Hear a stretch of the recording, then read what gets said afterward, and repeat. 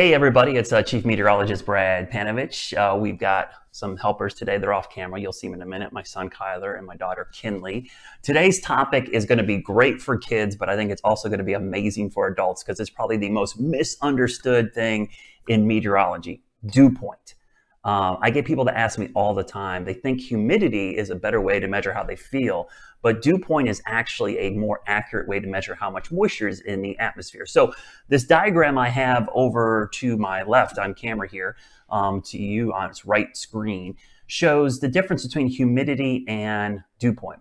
Humidity is considered relative humidity. It's relative to the air temperature. So it literally changes as the temperature changes. Dew point is pretty much a constant. It's a temperature. So if the dew point today was 35 and it stays 35 all day, as the temperature goes up and down, it changes the relative humidity. So the way I like to describe this is we have two glasses there. One is 50% full. That's the relative humidity. It's 50% full for its relative size, but there's 6 ounces of water in there. The cup to the right is 100% full, but it's only holding 4 ounces of water. So dew point is the amount of water that's in the cup, whereas the humidity is what percent of the cup is full. So I'm going to bring me full screen here in a second, but I'll show this graphic a little more clearly so you can see it. Dew point is one of those things that really gives you a better feel for what it feels like outside. Now, relative humidity is useful. It's useful for how quickly paint dries, how quickly water evaporates, how fire danger, but for comfort, like how muggy it is, dew point is always a more accurate way to measure things. And in fact, here's a look at our dew point forecast for the next 7 days. Notice once we get to about 60 is when we start to feel it kind of muggy right now. And to put this in another perspective, this morning it got down to 36 degrees, but the relative humidity was 81%. No one would ever think that this morning it was muggy, right? Because it was so cold out. That's because the dew point was 32. It was really, really low. So I have a great demonstration here on the table. And you can see there's Kyler. Kinley's going to be over here. Here's my two Pyrex measuring cups. So we have this all the way full. So this is 100% full. This is 100% full. So if this was relative humidity, these both would be 100%. But here's the thing. This only has how many cups, Kyler? One. And how many cups does this have, Kinley? 4. So the dew point in here is 4. The dew point here is 1. So even though they're 100% full, there's actually much more water in here. So just think about this in the summer. When the dew point gets above 60, we feel kind of muggy. When it gets above 70, that's a sauna. And a day like today, where the dew point is in the 30s, it feels completely comfortable. So another experiment I do to talk about dew point and frost point. I'm going to move the water out of the way here. Move that over here. This is a really cool experiment we can do. And Kyler, I need you to go get me some ice. So what you need to do for this experiment is you need 2 cans. Luckily, we have a ton of cans right now because we have a lot of canned goods. But condensed milk cans work great. This is, I think, are bean or pea cans, not like pecans, pecan. That peas go into.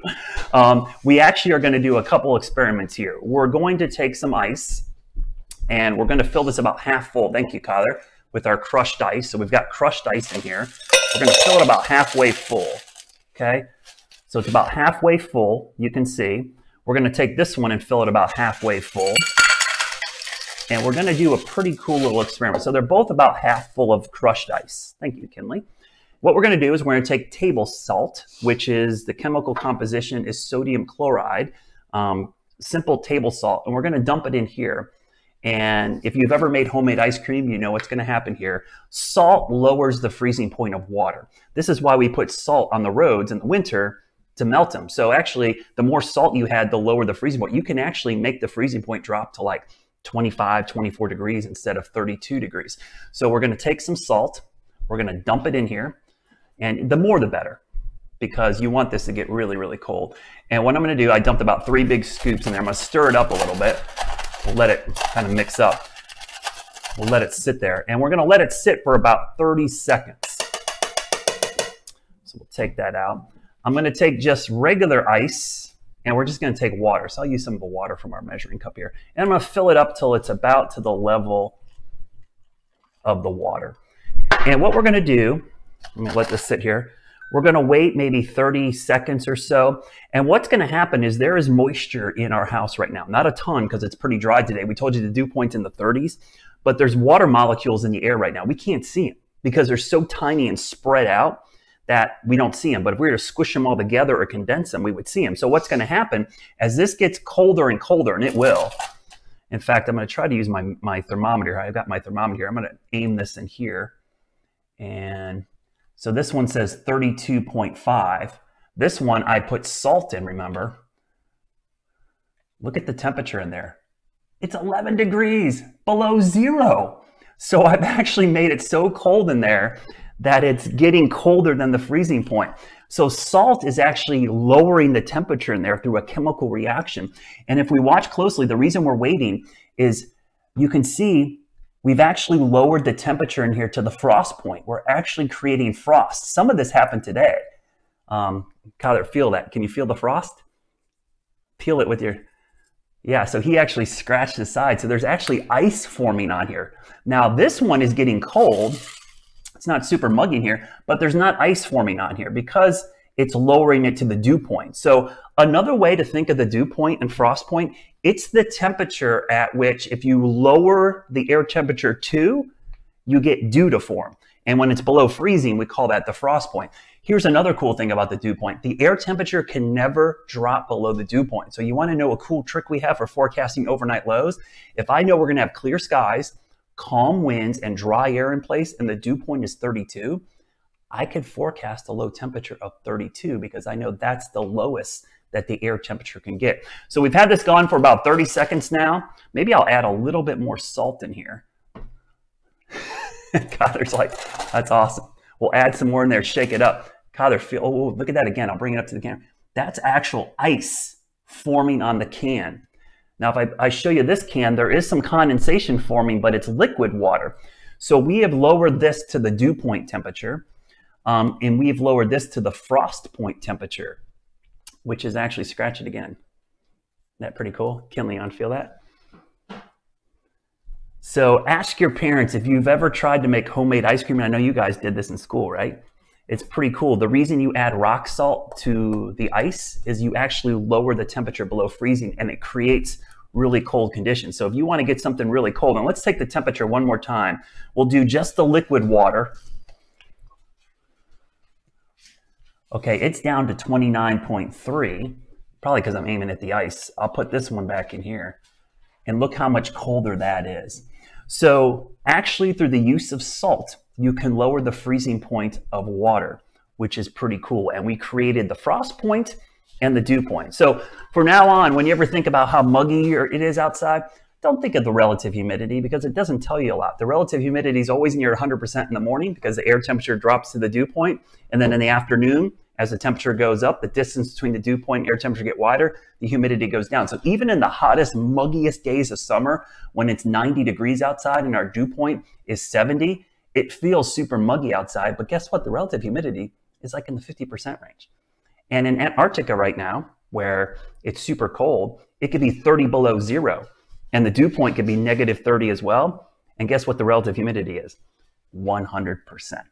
So don't look at relative humidity if you're thinking about how comfortable it is outside. Look at the dew point. And that's why I'm a big fan of the dew point temperature. Hope you enjoyed today's quick little demonstration on dew point and relative humidity.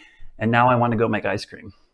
I think we should we should probably try to make some homemade ice cream, which is a cool experiment in and of itself. But that's why we put salt on the roads. It actually lowers the freezing point of water. If you ever wonder, salt water, ocean water, actually doesn't freeze at 32 degrees because of that. It has salt in it. It takes about 28, 29, sometimes lower for it to freeze. In fact, in the Arctic, that water sometimes looks really oily because it's below the freezing point. And that's why sometimes ice forms on ships as soon as they go through it. So just some cool facts about the dew point and the frost point. Something to keep in mind when you're thinking about the summer heat and humidity, which is just around the corner. Again, remember, every day at 1 o'clock, we'll be doing our weather school. Thank you guys. You guys were so entertaining. Before we go on camera, you guys are all like, ah, and they're crazy. And now they're like all calm because they know they're on camera. But they've enjoyed these. I like your guys' help because it's cool. You little stinker. Give me some hands-on experience in doing some of these weather experiments. And if you have anything you want us to do. Oh, one thing before I go. Kyler, grab our plants. Because remember last week we did the gardening segment and we told you to do hang the bean plant. You want to do yours, Kinley? Just be careful peel it off. I want to show you the progress that we've had so far. So here's Kyler's. You can actually see the root has formed in there. Pretty cool. And here's Kinley's. Kinley's looks really cool, though she didn't curl up. She has a little mold up there. That was always something I was worried about. But you can see right there, look at all the roots that have formed. So if you're on Twitter or Facebook, I'd love to see how yours are progressing. I know Trey Maggio, one of our promotions guys, did the same thing. He hung it in his window. But this is only, what, 6 days? Because we did, oh, Kyler's got a big root. Look at his. It's stretching out across the bottom. I don't know if you can see that. His grew before mine. So pretty cool. So this was last week's experiment we did on gardening. And hey, and just FYI, gardeners, one more frost possible tonight. So you might want to take precautions for one more night. If you can get through tonight, frost-free without any damage to your plants, we should be good for the rest of the spring season, right? Our tower garden's okay because it's got water running through it. So thanks again, everybody, for tuning in again tomorrow, 1 o'clock. Chris Mulcahy is going to have, don't point that at people's face. It's got a laser on it. You don't want to do that. Tomorrow at 1 o'clock, Chris Mulcahy will have our weather school for Friday. Join us tomorrow. We'll be doing this again. And thanks again for tuning in. Remember, go to our WCNC YouTube channel. You can get all the past episodes. This one will be recorded there as well.